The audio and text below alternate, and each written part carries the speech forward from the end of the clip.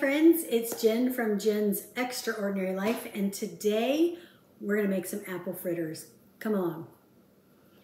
It's chilly outside, it's fall, it's sweatshirt weather. We woke up this morning, it was in the 30s, and my husband loves apple fritters, and I went to Walmart to do a grocery pickup, and of course, they were out of apple fritters. So I thought, well, how hard can it be? I've got apples, because I've been making all kind of other apple things, so let's figure it out. So I found a recipe, and we're gonna follow along today. I found this recipe from Deliciously Seasoned.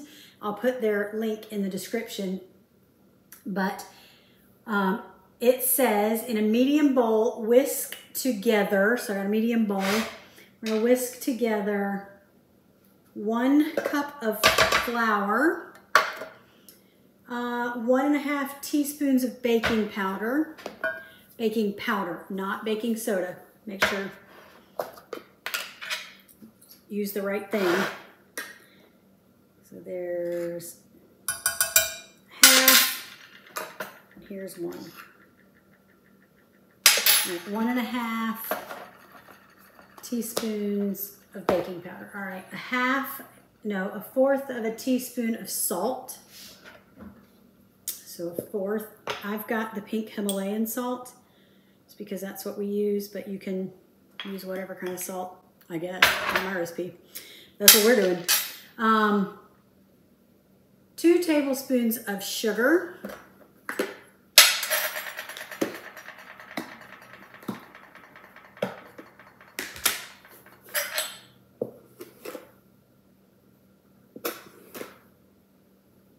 All right.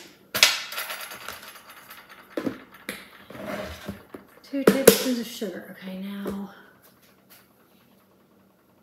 flour, baking powder, salt, sugar, cinnamon. 1 teaspoon of cinnamon. Ooh, these are going to be yummy.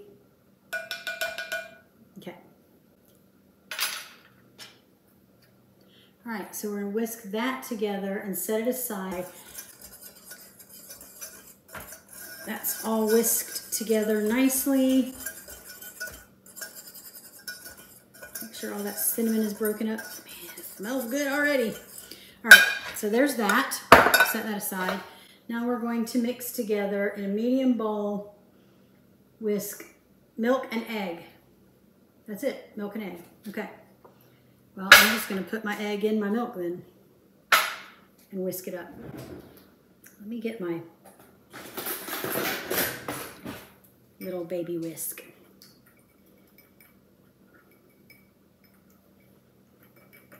Just to break that yolk up a little bit.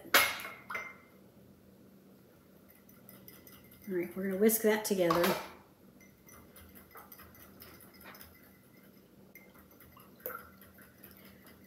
I guess we're just making sure that the milk and the egg are combined. All right, so we have pour wet ingredients into dry ingredients and mix until combined. All right, let's bring our dry ingredients back over here. Pour the wet in. Mix this until combined.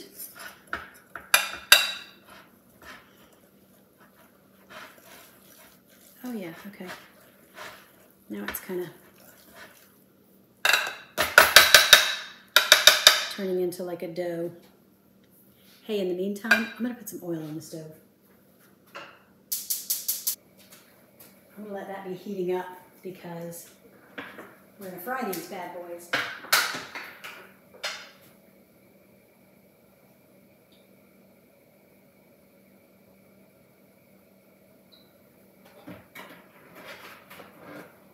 All right, we're gonna let that start getting hot because this is almost finished. All right.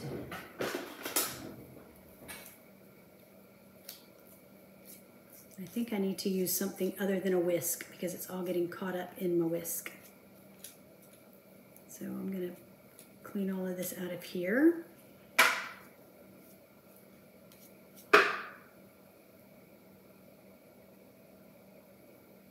That was just my bottle popping.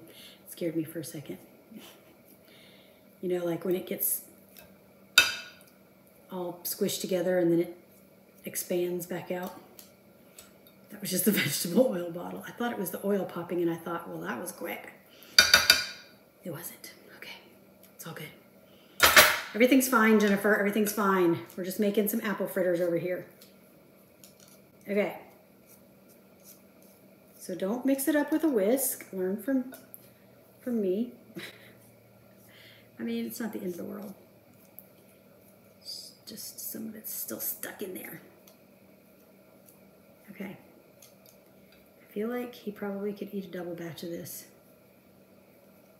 judging by what it looks like. But we're not finished yet, so we'll see. Okay.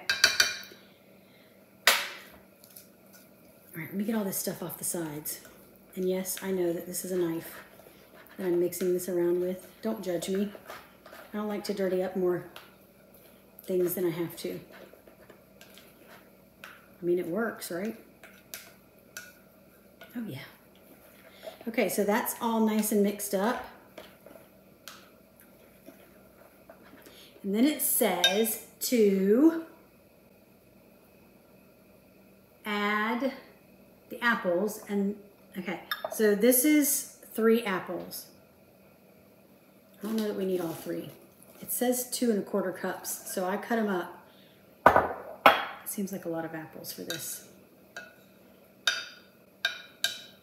Let me get a wooden spoon for this. I am going to dirty up another spoon.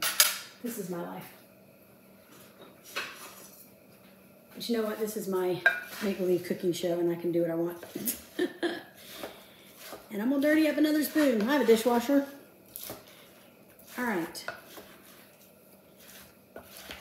Okay, that makes it a lot bigger. I wonder if I should put the rest of those in here. Seems like a lot of apples. But they will cook down, I guess, right?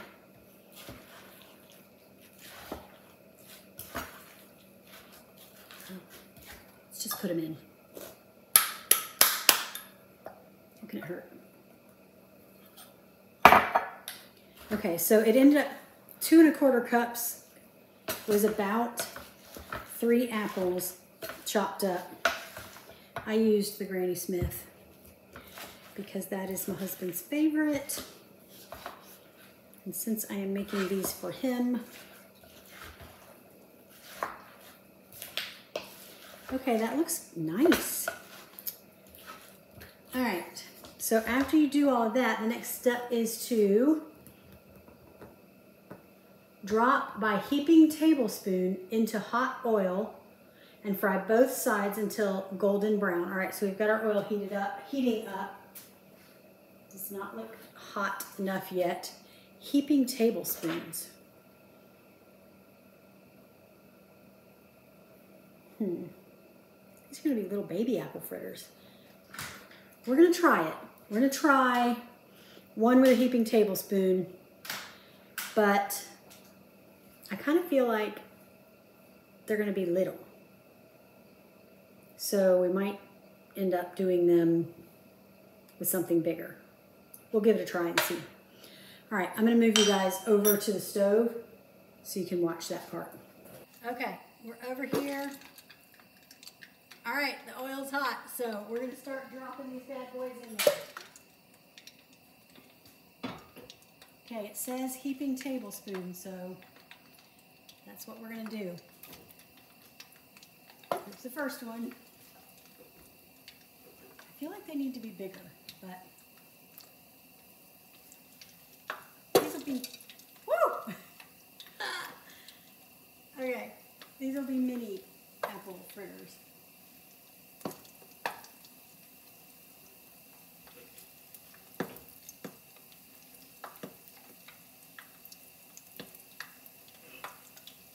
Okay, it says fry both sides until done.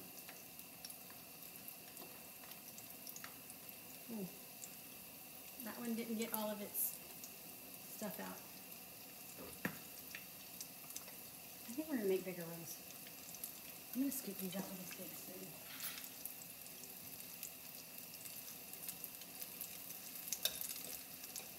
Oh yeah. they're cooking.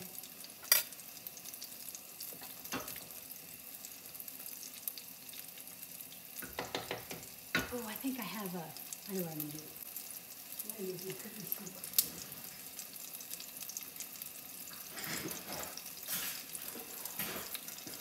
Well, I use my big scoop.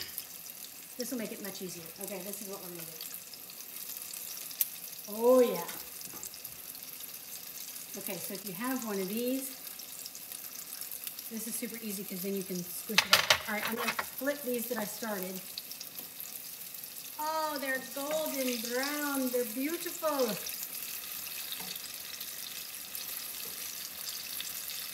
Listen, I feel like I might even get a kiss tonight after this.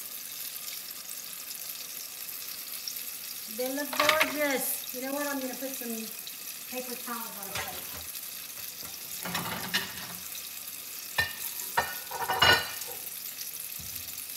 Okay, I'm putting some paper towels on a plate because I feel like when I take these out, they're going to need to drain.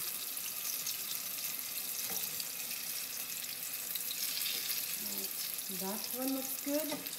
Oh, and then there's a glaze that you put on them after the oil drains. So we'll do that in just a minute. Super easy, just a powdered sugar glaze.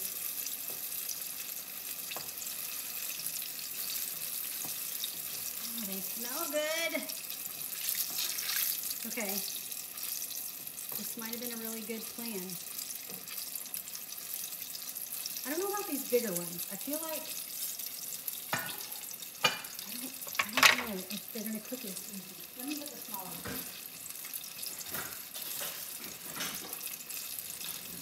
All right, this is a little bit smaller scoop. I'm going to do the next couple of them with a little bit smaller one.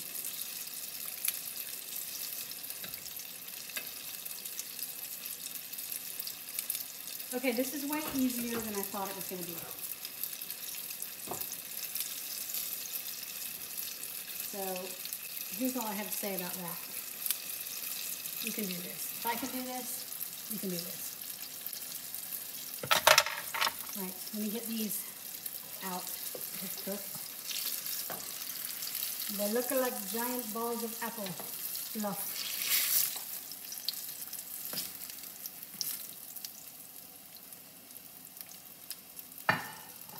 All right, flip those over.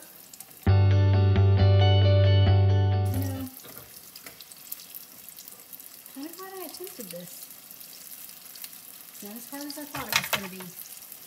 Let me get this last one out.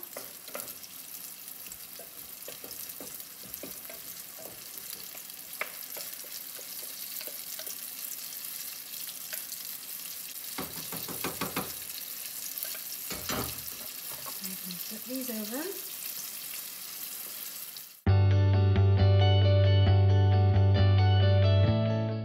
Go ahead and turn off the oil.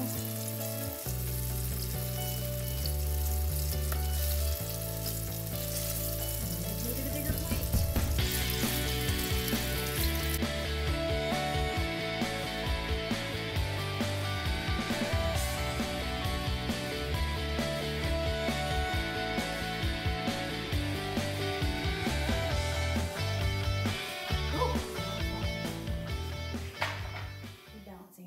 Okay, moving this pan off of the hot burner, and I'm bringing you guys back over here with me. And we're going to make the glaze. The glaze is powdered sugar, 2 cups of powdered sugar, 1 teaspoon of vanilla, and 3 or 4 tablespoons of milk. All right, 2 cups of powdered sugar. Let me set these aside.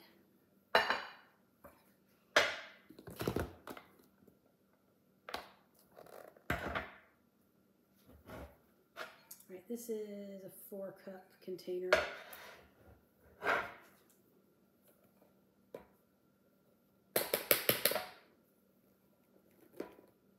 Okay, that's just my little label showing me that this is powdered sugar. I never said I was going to neatest person on the planet when I'm cooking, but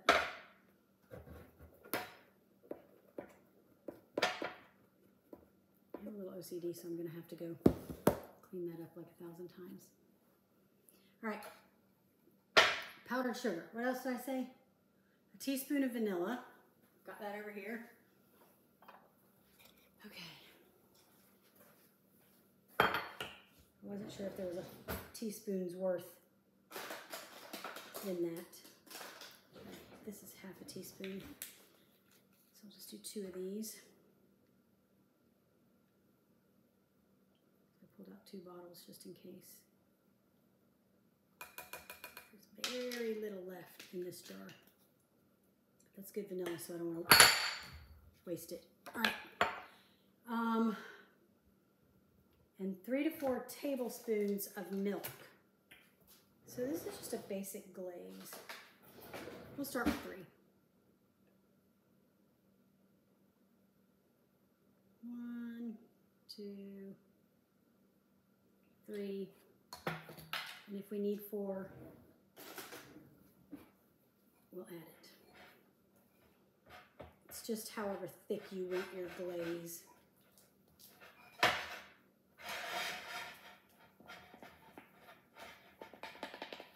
I do want to get all of that incorporated.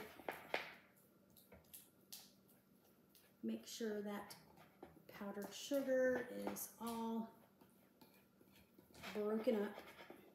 So there's no clumps in the bottom or anything.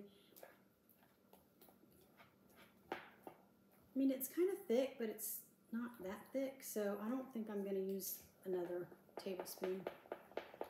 What I am going to do, though, is get another plate because I want to spread these out a little bit more. All right, powdered sugar and milk can be moved aside. Let's put these guys on here.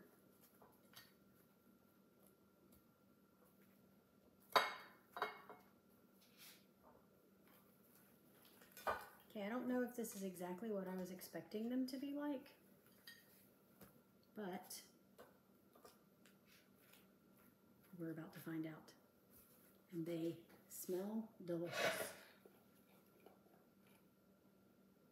Okay, so now you just put the glaze over each of them.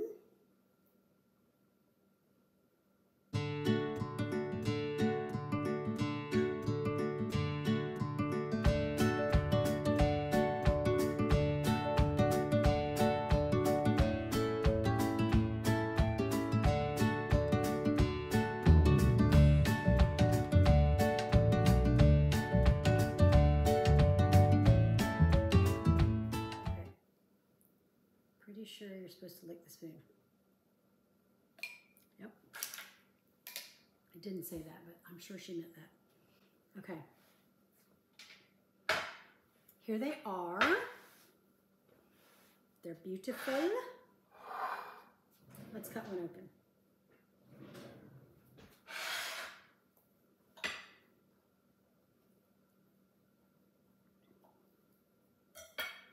Okay.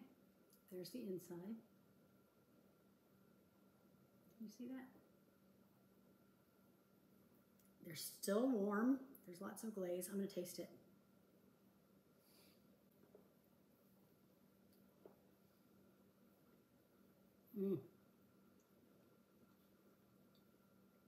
They're good. Okay. That was a win. You're going to want to try these. Okay. I hope you do. I hope you enjoyed this video, and I hope you like this kind of stuff. And please hit the subscribe button below. Hit the little bell to turn on your notifications, and we'll see you in the next one. Have an extraordinary life. Bye-bye.